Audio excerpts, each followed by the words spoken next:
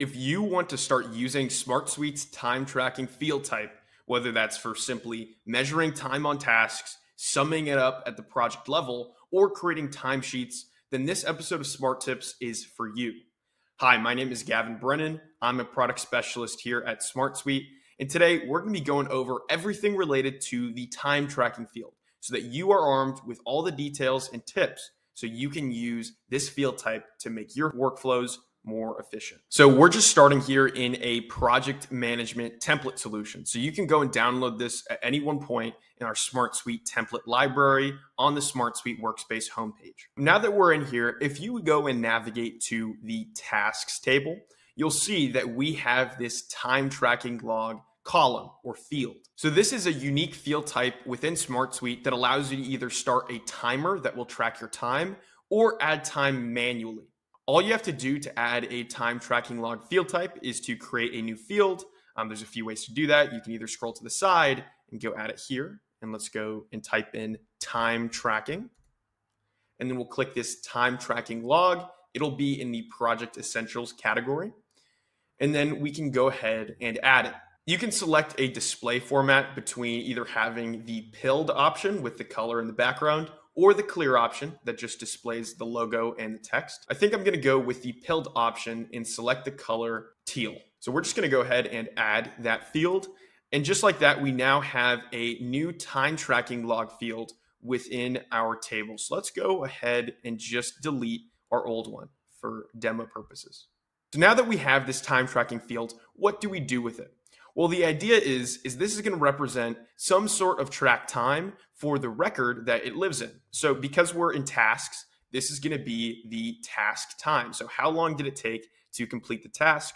Once someone's working on it, then they can go and update their time here. So the idea is whoever is the owner of a task can start to track their time by either clicking this start timer button, in which case now there's going to be a global timer that is on for this specific task, and it won't stop the timer until I click stop timer here. Or I can retroactively add time by clicking on this dropdown, clicking the plus icon right here, and then typing in a duration. So I can go here and say 3 hours and 30 minutes.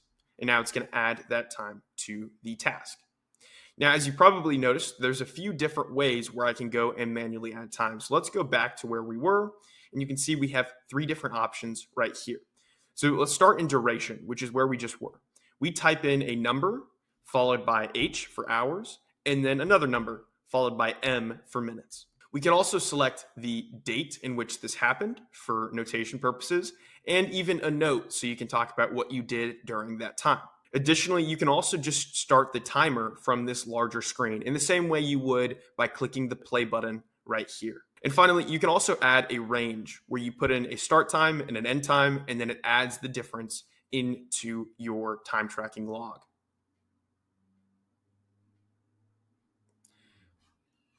So the basics of the field are pretty simple. The idea is this is going to be a total sum of all of the time spent on this specific record. So it doesn't matter if this is tasks, if you have this on a staffing page, whatever it might be, this is supposed to represent a rolling time for time spent on a task. But what if you wanted to go and say, all right, well, we are all working in tasks that are linked to the Alon product line launch project.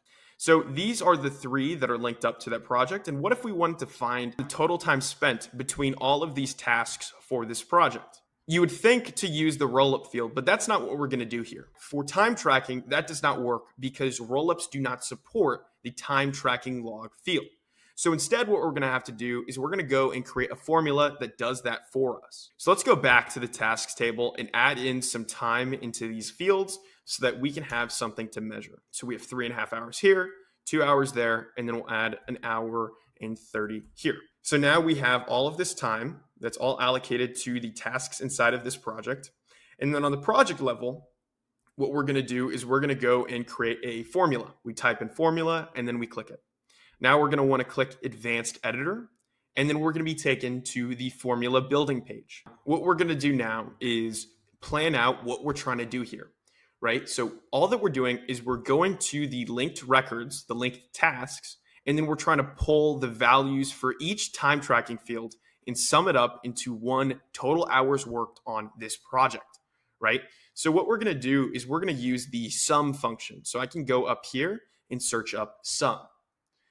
So what the sum is going to do is it's just going to take the sum of multiple values that you put in here. We're going to go and type in the task. So we're going to find that linked record to the tasks table. We're going to use something called dot notation, which allows us to take this project tasks and dive one level deeper to be able to pull in the time tracking field itself. So we're going to click period or dot, and then we're going to say time. And as you can see on this side right here, we see the task time field. So now already we're going to have the sum of the project tasks and the task time. This is going to take all of the time that we have and sum it all up. So if we save this though, it's not going to look the way we want it to. 25,209.00, right? That's probably not what we want. That's because this is calculating in seconds. So this is the total amount of seconds spent on this project. I'm not sure if that will be useful to you, but I know for my workflow, seeing the total amount of seconds is not the best way to go about it. So we're going to go back to that formula and we're going to go and make a couple of changes. First off, we're going to go and divide the time by 3,600. Now, why 3,600? That's because there are 3,600 seconds within an hour. So if we take all of this time and divide it by this, we'll get a total amount of hours spent. So if we save this, now it's going to show the total hours. So we have 7 hours here, and we can rename this to total project hours. And if we go compare this to our task, so 7 for Alon product line launch, and then we can go here and see that we have 3.5, 2, and 1.5, which equals 7. So it's taking whatever changes happen here and reflecting it in a total project hours tab.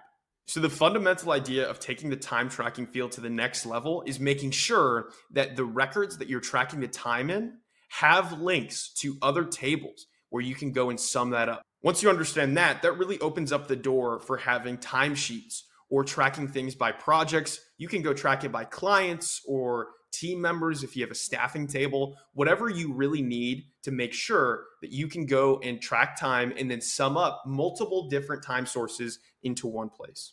So it's a pretty simple episode, but I wanted to make sure that we covered the basics here. If you have any further questions, make sure to go and ask them down in the comments below. And until next week, keep on enjoying SmartSuite.